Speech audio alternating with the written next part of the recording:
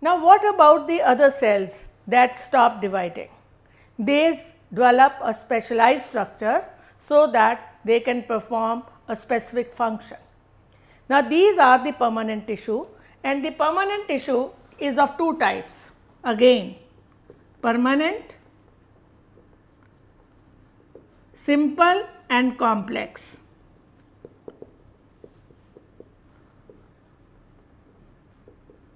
Simple tissue is made up of only one type of cells, but in the case of complex, within tissue also there can be variation, which means there will be more than one type of cells.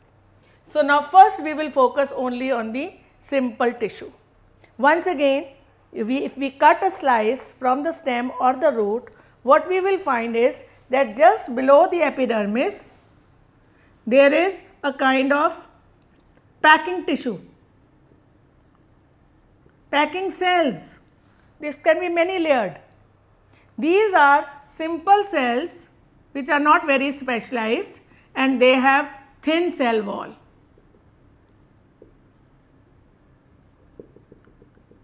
This kind of tissue is called parenchyma.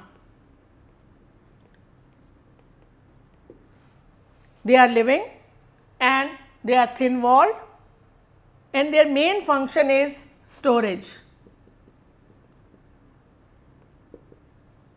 Storage of food, storage of other compounds. To some extent, not too much, but to some extent it also provides support.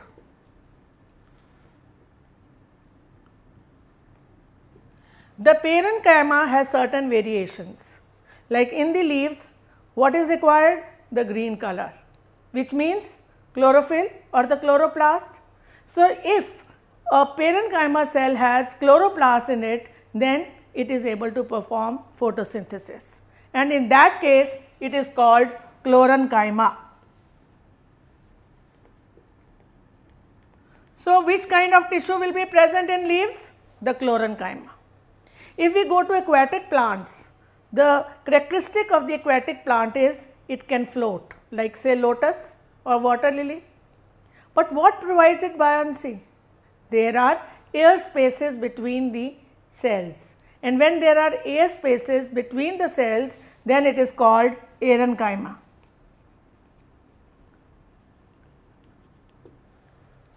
Which are present even to some extent in the leaves in this as spongy tissue. So, there is spongy tissue or there is parenchyma in leaves, there is parenchyma in aquatic plants. In general, the parenchyma cells are not very tightly packed, they are in fact loosely arranged. So, there are lot of air spaces between them.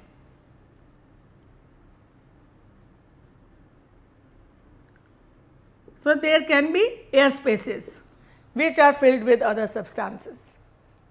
So, that was about parenchyma. In the stalks or in the tender stem, we find another type of tissue, which is not exactly like parenchyma because it is not thin walled all along, but it is also not thick walled all along. Only in special areas like corners they are thick walled, like this. So, these corners are thick walled. So, because their corners are thick walled, obviously the central space in the cell is a little less than parenchyma. Another difference with the parenchyma is that they are closely arranged. There are no intercellular spaces. Now, what does this thickening do? This thickening is due to a compound called lignin, and it provides mechanical support and it also provides flexibility, because the walls are not thick all along. You see, if you see a tender stem, you will not be able to easily break it, and that is required, otherwise plant will keep breaking only. So, provides flexibility.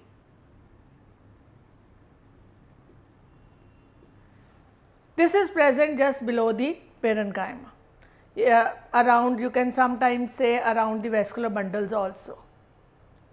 In addition to this, we also need some solid support, and that solid support is provided by the third type of tissue, and that is, this is collenchyma,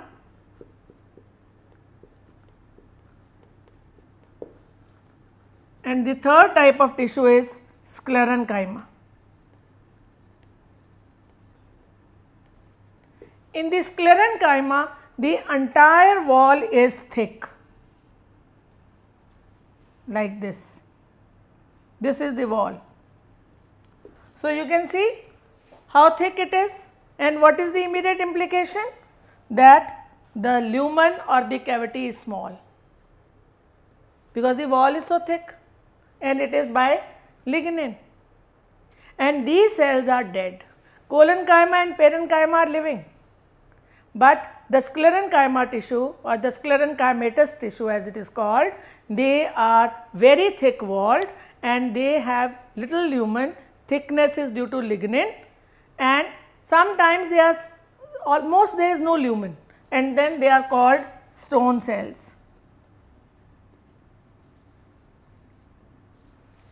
So, if we see this as a round structure which is possible in a transverse section, what I am talking is of things in between this, the outermost layer and the vascular bundle, and of course, in the center, in the pith also parenchyma is there.